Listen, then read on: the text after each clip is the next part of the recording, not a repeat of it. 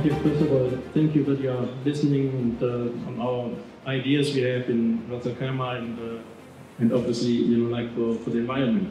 We can plant about 60 million trees, which is a sink of about 1.44 million tons of CO2 every year. A national and international organization mainly for the protection of the environment. So we believe, working together, we will be able to protect our environment.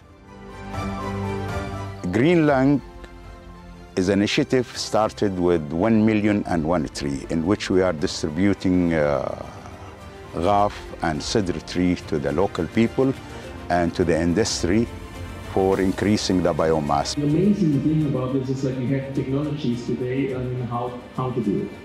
Obviously we have to look on the soil and what kind of ground it is, and then we have to find out what kind of trees are growing and all this kind of stuff. But this is like research. You can measure a climate change in a microclimate when you have like 10 square kilometers of forest in a desert. Then you already have like more humidity, more rainfall. It's more percentage, but it's still you can measure it. So the soil is getting more moist and wet. And so but in our case, the minimum would be like 10 square kilometers to measure it.